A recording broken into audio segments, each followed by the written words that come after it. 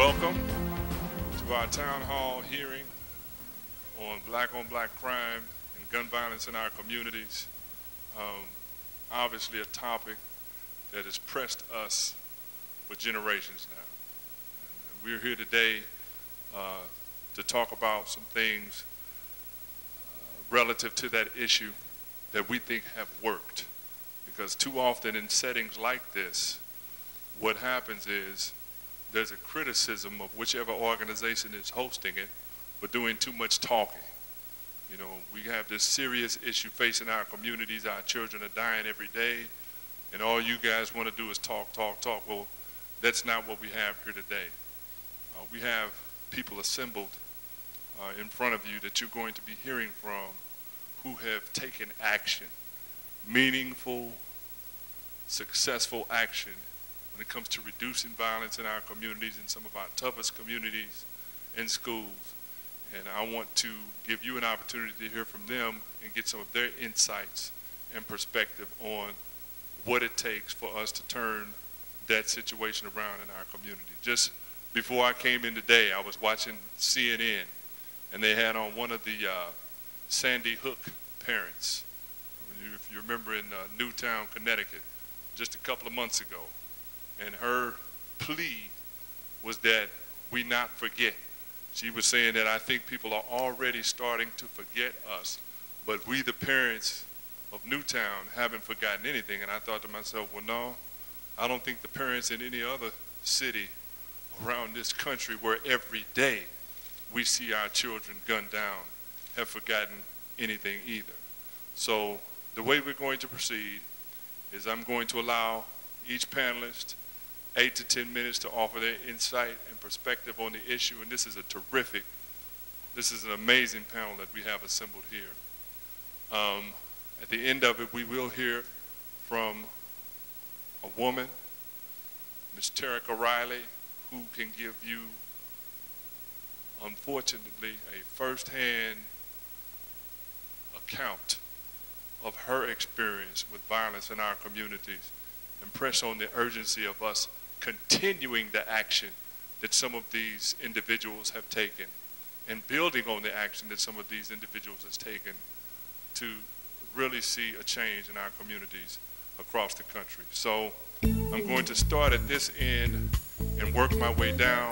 The first individual you will hear from is Captain Troy Doyle. He is the commander of the 1st Precinct of the St. Louis County Police in North St. Louis County.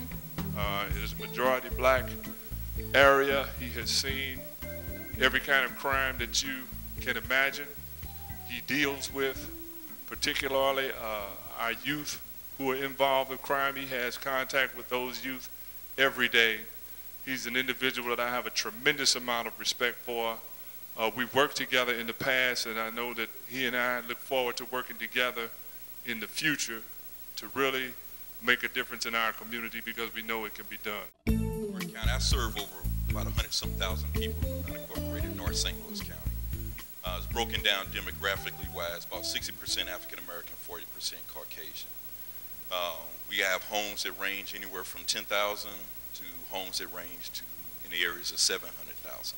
And believe it or not, we have violence in both areas, in our socially low economically depressed areas as well as our affluent areas. What we have done in regards to enforcement up in the precinct in regards to youth violence is two things. We have obviously done enforcement suppression programs where we go out and do gang sweeps, things of that nature. We also have done a pretty good job in documenting who these youth are in regards to who are actually, committing these violent acts in our community. Roughly, unincorporated North St. Louis County, we have 20 gangs. And out of the 20 gangs, they represent 284 different individuals. Reason I bring it up is because it's not easy to be documented in a gang in St. Louis County. A kid can't just raise his hand and say, I'm a gang member. There has to be other contributions in order for us to put him in or she into a gang file. For example, the person hanging out with a gang member don't necessarily mean that you a gang member. It just means that you happen to live in a neighborhood where you got friends that are out doing things that they shouldn't be doing, but you're just hanging out with them. But if you're hanging out with them, you're wearing the colors, you got tattoos with the gang insignia, then those are things that we can do to put you in a gang. As I mentioned, we got 284 of those type of individuals in unincorporated St. Louis County. Again, we also do a intervention with our youth. Whenever we go out and do our gang suppression, we come across these at-risk youth. Once we bring them into the precinct, we try to identify what the root causes are. For example, I mean, we can go out here and we can lock everybody up in a community that's out doing something, violent, but again, that's not going to solve things that's going on in the community. Because as soon as we arrest them up, there's another whole generation that's going to come up and is going to perpetrate the same thing. So when we come across these youth at risk, what we try to do is implement like an intervention program. We have partnered up with outside agencies such as Better Family Life, the Urban League, and when we come across these individuals, we then refer them to those outside agencies. Our gangs are a little bit different than our city counterparts. Our gangs in unincorporated North St. Louis County is more involved in property crimes. However, we do have our occasional drive-by shooting and our violence, but usually it's, our gangs are mainly school-based and neighborhood-based. Solution, again, it's not, and it's probably going to sound weird coming from somebody in law enforcement, but it ain't a police problem. Like I said, we can't arrest our way out of this this deal. It's going to have to start with education. We do DARE programs and GRADE programs, which law enforcement put on, but I call those one-hitter programs because you get them one time, like in 5th grade or in elementary school, and then after that, you never hear nothing about it again. So what I proposed in order to have a huge impact on reducing youth violence is getting these kids as they enter kindergarten and come up with programs that's sustainable, that can go from elementary to middle to get them all the way out through high school. If not, then again, we're going to continue to deal with the same issue. The kids we come across, most of them I've learned is that a lot of them are self-esteem issues. A lot of them, for whatever reason, dislike themselves, dislike the people who look like them, dislike their community. But again, it all boils down to self-esteem issues. And if we get into the topic later of education, but self-knowledge is more important than anything. And once these kids get to know who they are as an individual and not what was, again, I'm veering towards education a little bit, but not what they was taught to be in school, then again, they have more self-dignity and more respect for themselves. Thank you.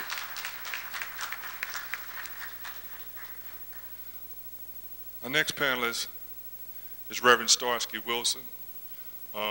If you're from St. Louis, he really needs no introduction.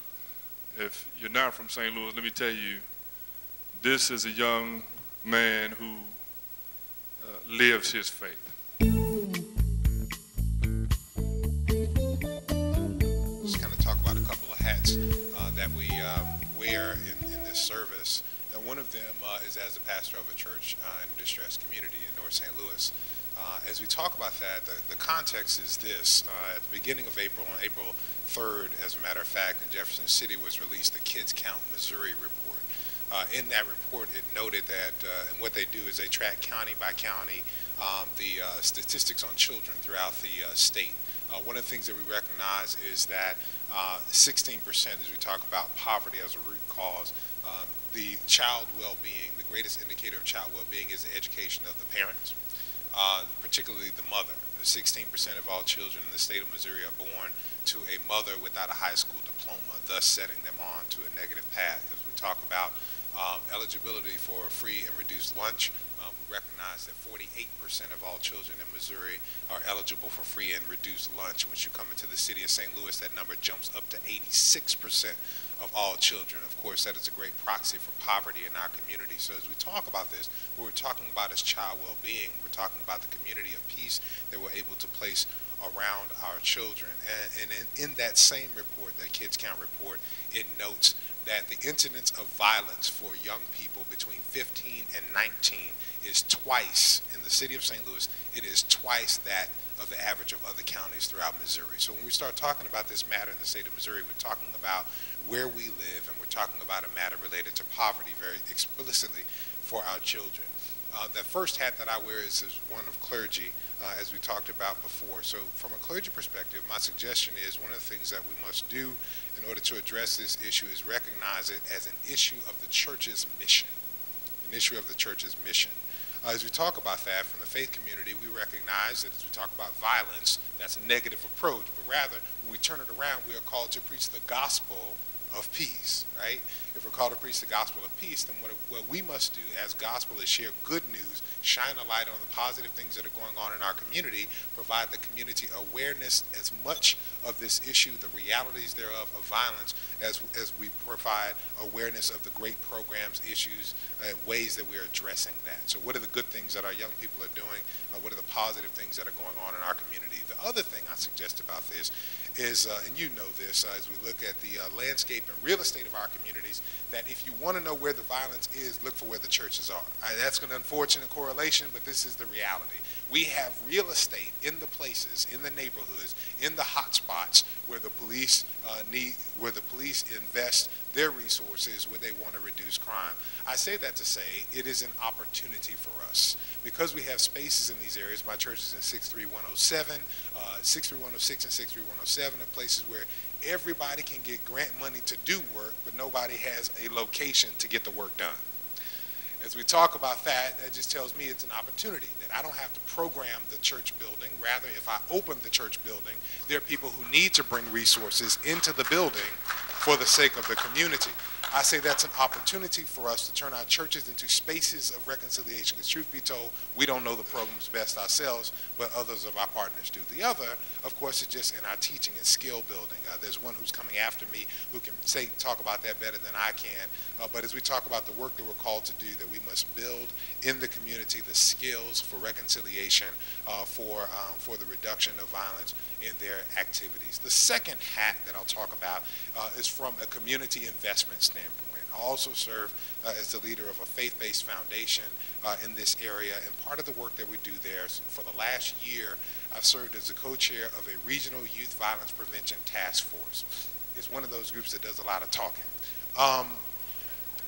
We do a lot of talking, but prayerfully we do it with purpose. We do it because this is not just a problem with young people. It's not just a problem in the black community. It is a problem with the structures and the infrastructure of a community that not only allows for violence, but precipitates it by producing more poverty and by creating more disparity. So when we talk about that, we have to talk about it not just among the African American community and not just among churches and service providers, but corporations need to understand that it's a regional competitive issue, and we have to make the case that way.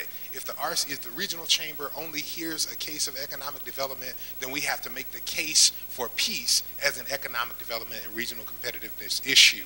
And so we work in a multi-sector way, bringing different people together to look at data. These are the things we found in the last year, and I'll be done. Number one, in conversation just earlier this week with Chief Isom, the former chief of the St. Louis Police Department, we recognize that youth violence statistics are not isolated to be tracked by the SLP, by the St. Louis Police Department. What does that mean? You know that you measure what matters, right? If you care about how much money you got, you counting your money, you budgeting your money, you investing your money. Well, if we're not separately tracking by department youth violence statistics, then we have decided that they don't matter at the same degree. So one of the things that we can do just very basically to suggest that this is something that counts for us is to count this. So we have to engage in different kinds of data gathering. The other, as we talk about, is community mobilization to address systems change. One of the things that Chief Isom in one of our conversations very early on talked about was that we must be called upon, everybody gets money to reduce violence. Everybody, the police get money to reduce it, the school systems get money to reduce it, the public health institutions get money to reduce it.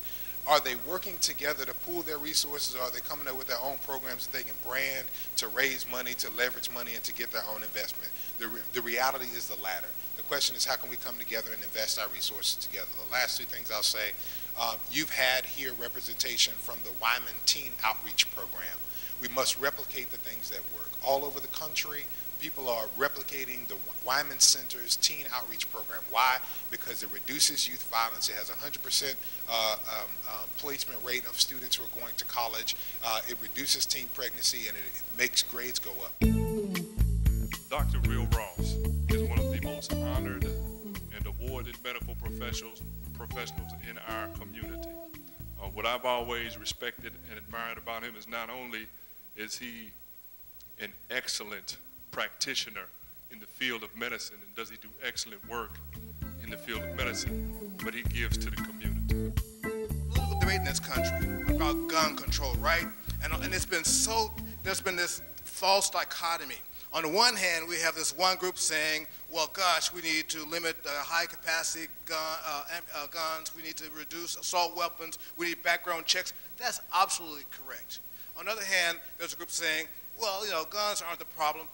We have individuals with mental illness who, we need to increase the capacity of our institutions to address those issues. Is that correct? That's equally correct. Here's an issue.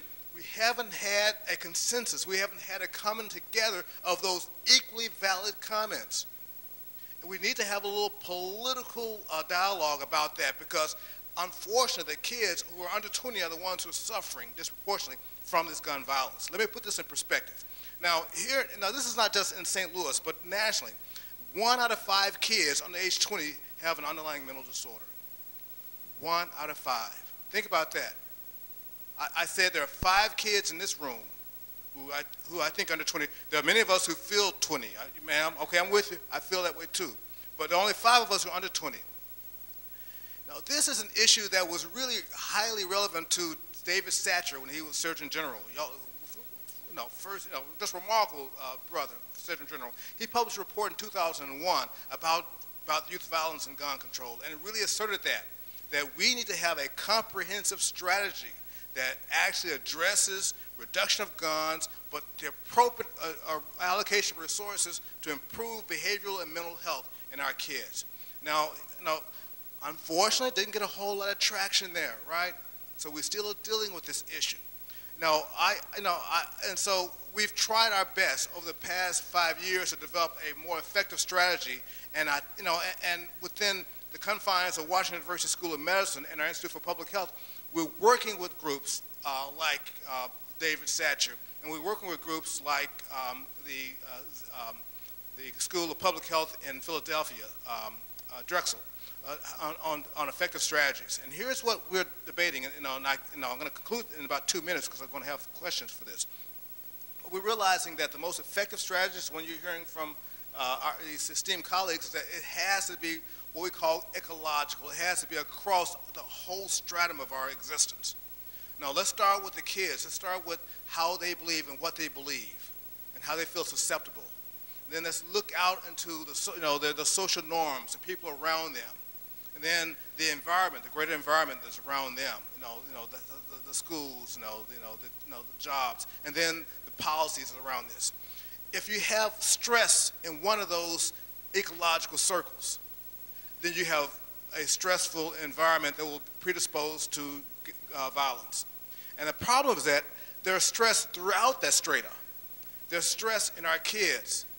As I said, 1 in 5 of our kids have this sense of hopelessness, the sense of, my goodness, no one's there to support me. And as a consequence, they're more likely to be stressed. Let me put that in perspective. A good friend of mine, John Rich, who's at Drexel School of Public Health, wrote a great book that you guys should read. It's called Wrong Place, Wrong Time.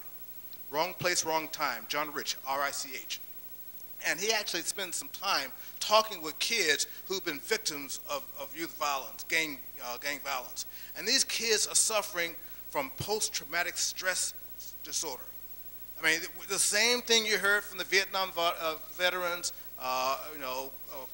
Iraq War, you could go all the way back, World War II, the same PTSD. These kids are waking up screaming. They're having nightmares. They are dysfunctional. How on earth do you expect them to be healthy if you have that? And so our kids are stressed. Our communities are stressed for the reasons that you just are very well articulated. They're stressed with the broken windows hypothesis that was promulgated in 1982, that when you have broken windows, you have broken hearts. And until we fix our community, you can't fix the hearts. And so and I can go on and on about this, but so in conclusion, we've recognized that we simply can't just do one of those interventions. We need to take the guns off the street, absolutely. But we have to have a concerted effort to improve the health of our kids. We have to have behavioral health providers. We have to have funding for behavioral health providers. We have to have more mentorship for these kids. Big Brothers and Big Sisters, Mentor St. Louis, there was a great programs, but there are not enough of those. We need more of those. But most importantly, we have to start addressing the unfortunate problems that we have of stress in our community. The next gentleman I'm going to bring up lived some of that experience, was a part of it in a previous life. He's a friend of mine. I consider him a brother. His name is Sultan Muhammad. He's a former gang member, former prisoner, who has done extraordinary work in reducing violence in some of the toughest communities and schools in our area. I know because I'm a witness. I used to work alongside of him as a former police officer. And talking is important because you got to get the ball going. But at some point, that talk got to be translated into action. Frederick Douglass, he made a quote, and I'll recite it. He said, "It is easier to build strong children than to repair broken men." That is the essence of Real Talk Incorporated Youth Violence Prevention Education Program. Based on my experience, I discovered that an ounce of youth violence prevention education is worth more than a pound of intervention. And I'm glad to hear Captain Doyle say that. You know, and you may not know what I mean by when you said it, but see, I have a book here, and it's a small book. But sometimes the best said is the less said. And in this book, over 75% of all the actual facts that the doctor, Reverend Starsky, and Captain Doyle highlighted is actually in this book. Because I'm an ex-gang member. And being an ex-gang member, like you said, you have young people who live, they don't have no other work, no other option. They don't pay the rent. They don't make a decision to move in the community. So they have to work with what they got to work with until they grow and possibly do better. And I do mean possibly do better when you look at the reality, that the challenges that they're up against. So in saying all of that, my mind is just going in so many different directions, I don't know where to start from. But what I will cover, and I'll waive this, because this is some good information that I wanted to share. We talk about funding, we talk about being sponsored, but it was a question that was raised by a son to his father after he completed his chores. And his father looked at him and he told his son, "Don't ask what must be done, just get up and do something." As I speak, because the name of the program is called Real Talk, so I have to keep it real. So I apologize if I'm a little bit too raw. I've toned it down tremendously if anybody know me in this room, okay? That's the CFO, and I know he don't really like for me to highlight him. This man, could you raise your hand, Mr. Pichon? Victor Pichon. I have only a small time frame, so I want to say the more. I want to say less, more, or more or less. This man saw a young brother at the bread company who was unemployed, strung a gun-ho on saving as many young people as he possibly could. No money. Good ideals, practical ideals, based on experience and observation. Why am I saying this? Because this man worked 34 years for the IRS. So he knows all about nonprofit organizations and articles of incorporation, and y'all know if a man ain't got no money, it's kind of hard to get that together. So I asked him how much would he charge me to get this paperwork done. And he went home and he came back and he met me at the bread company and he gave me the paperwork, and I asked him how much he would charge me, and he looked at me and he smiled and he said, it's free. He said, in addition to that, I'm going to give you a year worth of my time free of charge. And it's been 5 years now. Because what he understands is anytime you got somebody raw like me on the scene who come from the gutter and make it to this stage and has a strong message that can impact the entire community. I'm talking about University City in particular today. And I'm so grateful of moving into U City and being able to use my experience to impact a community that has the potential of actually duplicating St. Louis, North St. Louis, and Los Angeles, California, if we don't be proactive instead of reactive.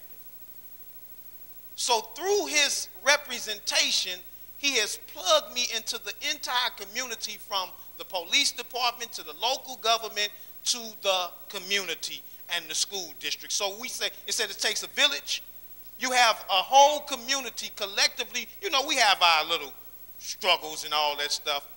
But how we avoid it in closing is we have this policy. It's called no lines drawn in the sand. So when the politicians come and try to get us to go this way, we tell them, no, thank you, but no, thank you. Because, see, we're not getting ready to get involved in none of it. And whether we get funded or not, the same way I had that drive and that vision to go ahead and do something, we're going to continue to keep this thing going, because we started a program that's about the 13th week with about 5 young people. And you would think that now that it's getting hotter or warmer, that the attendance would decrease. But guess what? This Wednesday just passed, we had 64 children. When it was hot, gun-ho on coming to Real Talk. We do an hour of workshops and an hour of recreation and refreshments, and guess what? Nobody has funded us. We do this because we love it. If you don't love this work, you ain't gonna be successful. We know we need resources, but until we get those resources, we're gonna continue to do what we do, because it's making an astronomical impact. To the next presenter, who I've also known for many years. Our fathers were friends.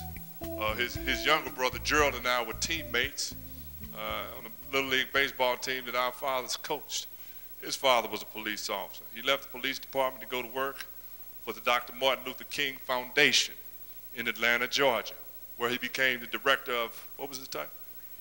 Director of Training and Education for the Dr. Martin Luther King Foundation in Atlanta, Georgia, Mr. Charles Alpin Sr.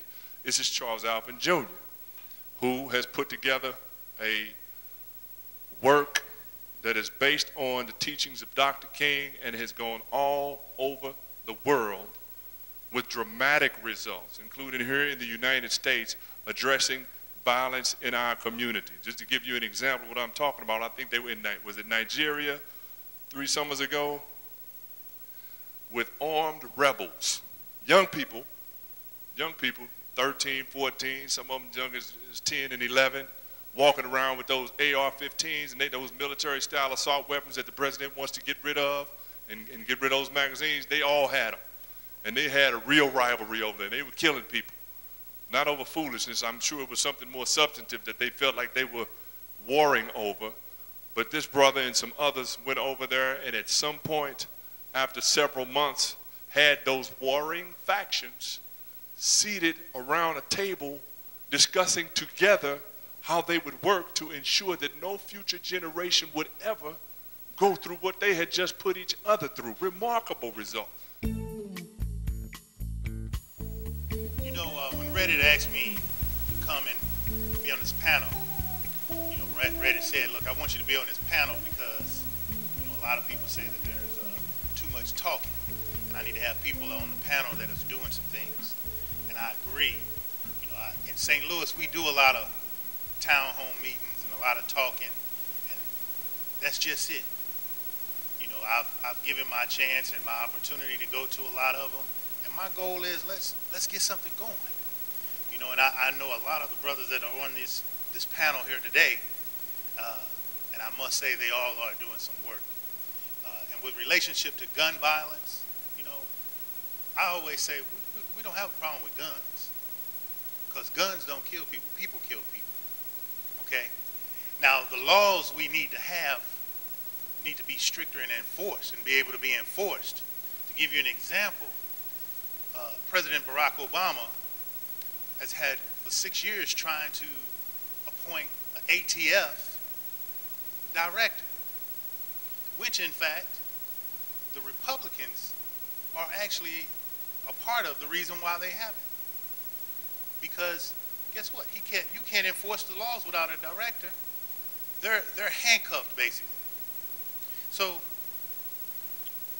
under the current laws with the ATF, the Bureau is prohibited from creating a federal registry about the guns. So we had to ask ourselves, why is that? Okay? So we have all these problems. The laws are here. They're broken. The system is broken, what Reverend Starsky was talking about. The system is broken. The laws in place is broken. So if we continue to sit by the side and not stand up and demand for it to be fixed, because a lot of us today are standing on the side saying that it's broken, not jumping into the water to try to get it fixed. So what we have to do is mobilize and organize. And my organization is called Building Life Foundation's Nonviolence Center, and we train, educate, and research on Dr. King's philosophy of nonviolence, exactly what we're doing in Atlanta. When the King Center in Atlanta talks about training youth in the Summer Institute, they call me and I come over and I deal with youth in Atlanta. We get them certified. We've trained some of the youth at University City that went to Atlanta and got certified as certified Kingian nonviolence trainers now. We're currently in the Ferguson-Florissant School District, where Superintendent Art McCoy and Reddit Hudson had brought this together, where we're in the process of formulating this with PBIS so that the students can get steeped in nonviolence and the principles of nonviolence and how to get out of a conflict, as well as the teachers can get steeped in this, because it's all about education, okay? And Dr. King looked at the violence and gun violence and violence as a whole holistically. We have to attack it holistically. And what we have to do, his utopia was the beloved community.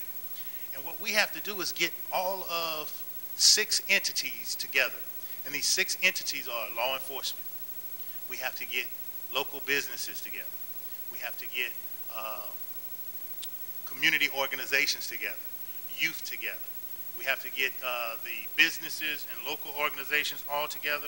The churches have to be involved, and community organizations, and actually for all 6 of these entities to work to bring about a change in the community.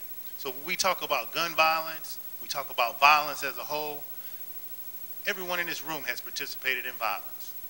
We look at violence as physical, but we have to begin to look at it as mental, verbal, physical abuse. Because verbally, we attack one another. Every day we're attacking someone with our words. So I want you guys to make sure that you understand that when we talk about violence, we were looking at it holistically. And what do? We know what to do. Like my brother read it. We've been in Nigeria. We've been in Haiti, Russia. We've been to Israel. We've been here in the United States. We're in colleges. Dr. King's last conversation with Dr. Bernard Lafayette, who was Dr. King's strategist, was to institutionalize and internationalize nonviolence. And that's what we're doing, to institutionalize it, get it into our school systems. Because we didn't get here overnight. We didn't get to this violence where we are today overnight. This is a long process of how we got here. So it's not going to take us overnight to get out of this. It's going to be a process. School systems are going to have to commit, instead of putting a Band-Aid approach on something, getting different programs in, because programs are only to end at a certain point in time. if we institutionalize it, even after I'm gone and after I walk out of that school, they now have the capacity to run this on after they leave. So that's our goal, is to institutionalize this and internationalize it. And what we do is we educate the young kids, like these little, our future right here. We educate them in how to not to bully, and what is bullying, okay? And how do you get out of a conflict? I don't just tell you to stop the violence, okay? I show you how do you get out of it. We give you principles, we give you steps, and conflict reconciliation, because we don't do resolution, we teach reconciliation, because resolution as a whole resolves but doesn't solve. Because if I fight in school and I suspend you, we're going to fight outside the school. But if I reconcile the problem, that means that my once enemy is now a friend. I turn my enemy into a friend, and we go on to bigger and higher things to teach other kids how not to fight into the school. So that's our goal as far as reconciliation. How do we reconcile a problem?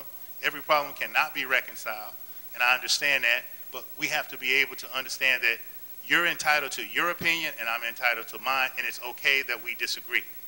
And once we can get to that point and understand it without escalating it to violence, this world will be a much better place. So, in closing, what I want to talk about is how do we begin to do this? So we have to get those 6 entities together, and I believe one of the stumbling points we have in St. Louis is some organizations don't want to work with other organizations. We have to learn how to work together, like Reverend Starsky said, and others. How do we combine our efforts and combine our resources without somebody saying, I want to be on the top, or I want to have the money? If you're in it for the money, you're in it for the wrong reason. I walk the other way, okay? I look at doing the right thing for the right reason, for the right cause, and everything else happens. It's all about where's your heart? Because if we don't take care of our kids, we've already have failed them so far. And it's not too late. And when teachers say that they can't do anything with this class and they give up, I look at them and I say, don't give up.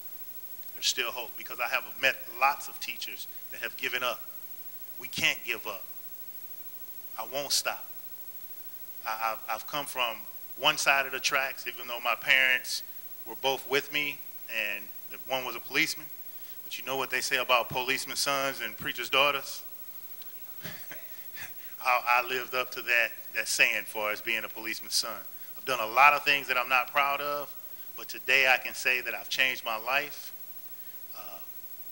And when I'm in front of students and kids, I can truly say that I had an ordeal when I was in front of some Vashon kids down in the city. And they said, you know, you probably never had to fight a day in your life. Today I told them, I said, you know, today I can take that as a compliment. But had 10 years ago, not even about 15 years ago, we would have had some words in a different manner. But today I could say, you know, I take that as a compliment. And like I said, I've been all over the world, and we trained 20,000 Nigerians, militants, in Dr. King's philosophy, and they laid their arms down. We understand your struggle when you fight, even in the city.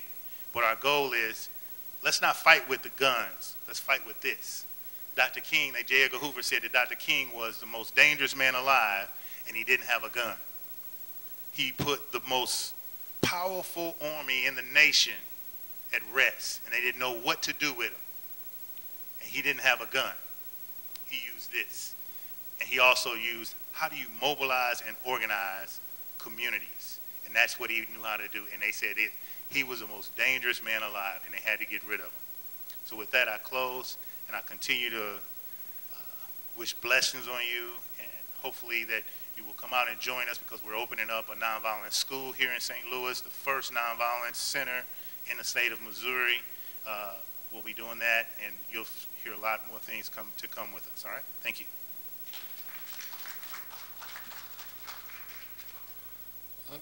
Just piggybacking on what you were saying, Chuck, about institutionalizing nonviolence. I think that's one of the things we really need to take a look at when it comes to inner city communities around the country. Yes, our schools face challenges, and we know them well, but I think that our children, just the statistics that I've cited here and what we know is happening in cities around the country, I think that our children are so at risk when it comes to gun violence that programs like this, and neither one of them really went into great detail about their statistical success. It was this before we got there, it was this after, but trust me, they have records that they can show you. Programs like this, to me, need to become part of curriculum. Curriculum. If I had a son now who was 5 years old, getting ready to start school, I would want him to learn ABC, 1, 2, 3, and then I would want these gentlemen, or some men or women like them, to hold them in a classroom and talk to them collectively about their reality and what it is they can do for each other to change their own lives and each other's lives. I think that needs to be a consideration.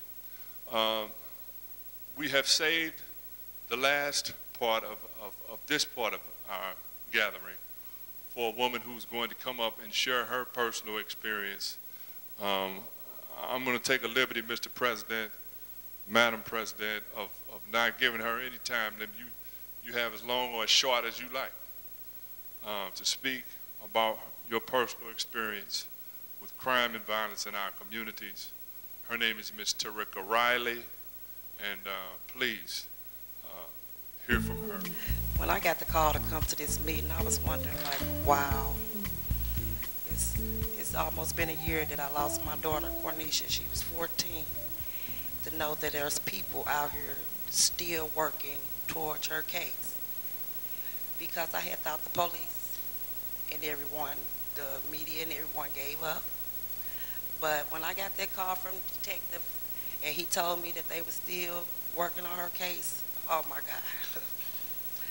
I just got a chill through my body that I can't even explain. I'm nervous.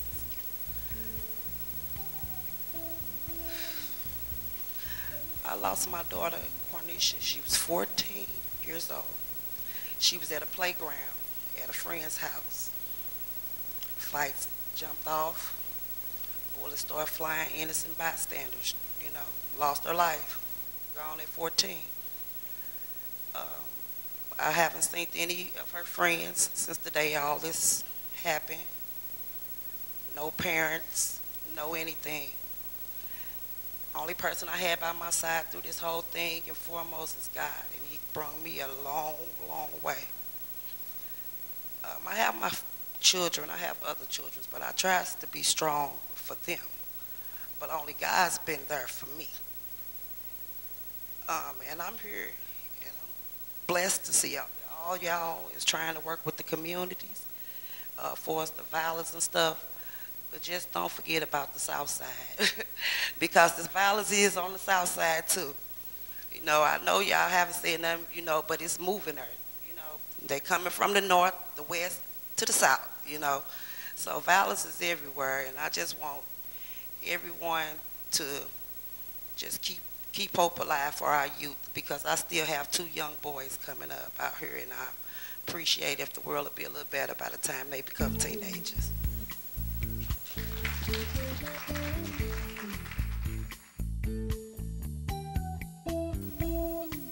We have now an opportunity for those of you who want to ask a question or share an insight. We do have a microphone available if you want to come forward at any point in time. In lieu of you coming forward, or while you think of a question that you may want to ask or a statement that you may want to make, I have for the panelists, and then you can answer any way that you like to, some questions of my own that I think will help us also shape a strategy that will allow us to continue to build on known successes, so that we are taking action and expanding that which has been proven successful, and moving in the right direction, and limiting a waste of time potentially on things that haven't worked. So my question for the panelists at this point is relative to root causes. What do you think specifically some of them are when you talk about violence in our communities? And more importantly, what can we do? What can people in their own communities who may not hold a position, such as yourselves do to begin addressing some of these root causes?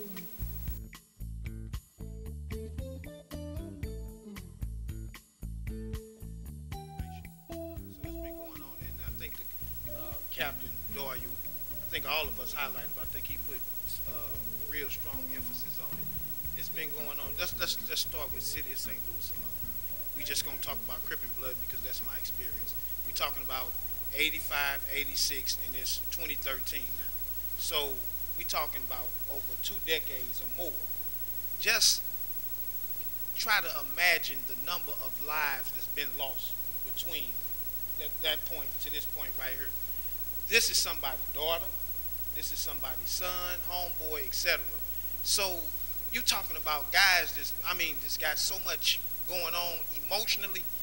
It's going to take a nuclear blast to kind of uproot it, but you got to start from somewhere. So trying to really get to the root, like you said, just highlighting some of the root causes, but at the root of it, we still talking about poverty, we talking about miseducation, we talking about a plethora of things. And so the solution has to be holistic in nature. It ain't just political, it ain't just economical, it ain't just educational, it's all the above. Reverend Wilson.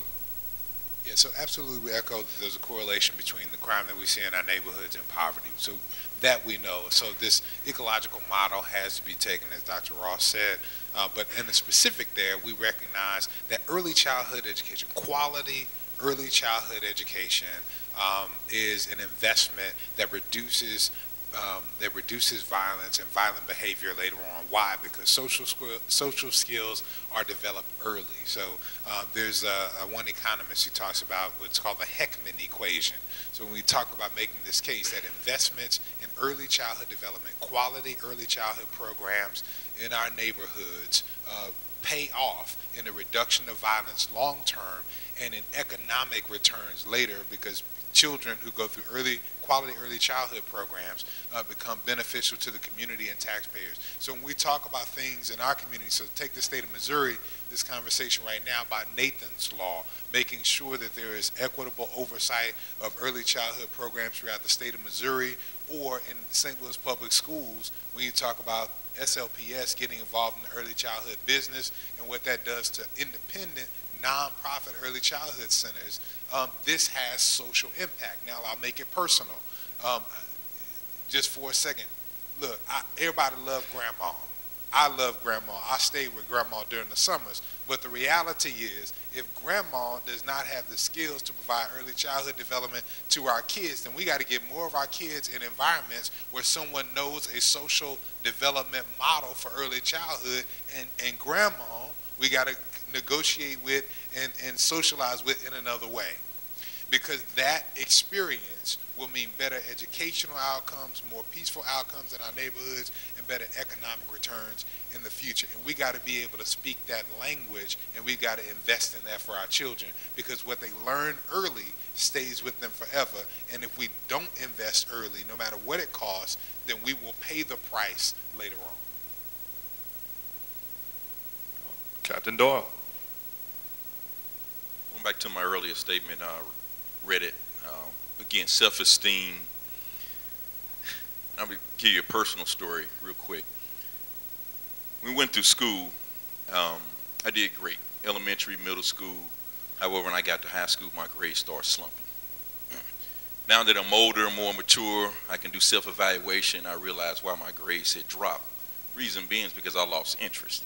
The reason I lost interest because, again, I just have to be upfront and raw about this, is that when I went through school, I learned that we came here off a slave ship, and then from a slave ship, bam, we were just here. Had I known that prior to us being slaves that we were kings, queens, we lived on the most prominent continent on the face of the earth, it would have changed my whole vision on how I seen the world. I say all that to say this.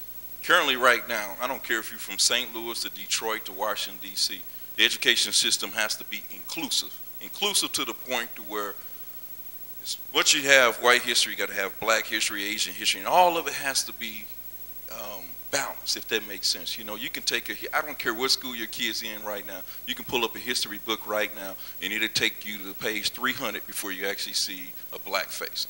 So until you make education inclusive and make kids, especially those of African American, feel proud of who themselves, you can continue to have a problem. Because again, had I have known that we had kings and queens prior to us being slaves, my vision would have been a lot more broader today than being a law enforcement officer. Again, this is a noble profession. I'm proud that I do it. But again, my thought process would have been different. I would have been running this country right now. You know. So. Did we have a question? Yes. I have a question and a comment. And Commander Doyle, thank you for your comment, but we were not slaves. Our people were not slaves. They were enslaved. And it makes a difference in how you consider that conversation. We were enslaved Africans, but we were not born slaves. Ashe. Okay. Several years ago, I attended a peace vigil that was sponsored by gang members in Denver, Colorado, former gang members and Gang Intervention Task Force, Prodigal Son Initiative. Some of you may have heard of them before. Yeah, probably because it was started by a former blood who was shot several times and then got religion. But anyway, he and a guy named Cisco from the West Side with Del Norte and some other gangs held a peace vigil, and they brought in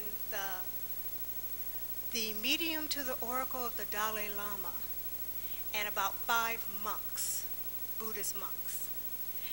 And there were clergy there from every faith.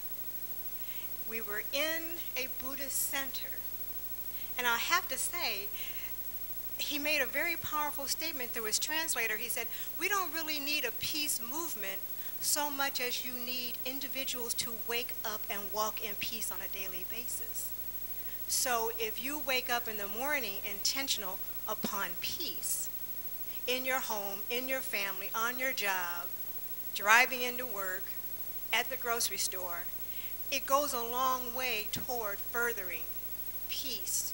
And I know that sounds very simplistic, but when I am mindful of it and I try it, it really does work. And it doesn't matter what faith you're in. And then that leads into my question, how do we get the focus not just on violence and anti-violence, but I love my pastor over here, Pastor Wilson, but also on peace?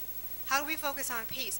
I'm a member of the U.S. Peace Alliance because I kind of stumbled into it, and they do a monthly call, but I almost never, ever, never, ever, ever, ever hear another woman of color or person of color on those monthly calls. They have a national organization. They've got offices around in D.C. They're getting federal funding. And which organization is that? It's the U.S. Peace Alliance. Okay. Because their goal is to establish a Department of Peace. We have a War Department. Why not a Peace Department in America? But the challenge I have, how do we bring that conversation of peace and organizing around peace, not just nonviolence, which is the other side of the coin, but around peace? Because when I entertain that, when I introduce that subject to people, I usually get mocked. They're like, that's funny, sister, but we don't have time for a peace department. We got real issues, with poverty and da-da-da-da. But I contend and I believe poverty is an act of violence. Genocide is an act of violence. Sexism is an act of violence. Racism is an act of violence. So how do we move the conversation beyond violence to peace and get our people mobilized in peace movements? I think that's well said, my sister. But a lot of people don't even know what peace looks like. We all have different definitions of what peace is. Let me just say, Dr. King said that there's 2 different types of peace. You have a negative peace and a positive peace. When there's a negative peace is when there's still poverty, war, and racism. That's negative peace. Positive peace is when justice exists. So how do we move from talking about nonviolence, which in definition of nonviolence, when we talk about nonviolence, nonviolence is the antidote to violence. It's the cure.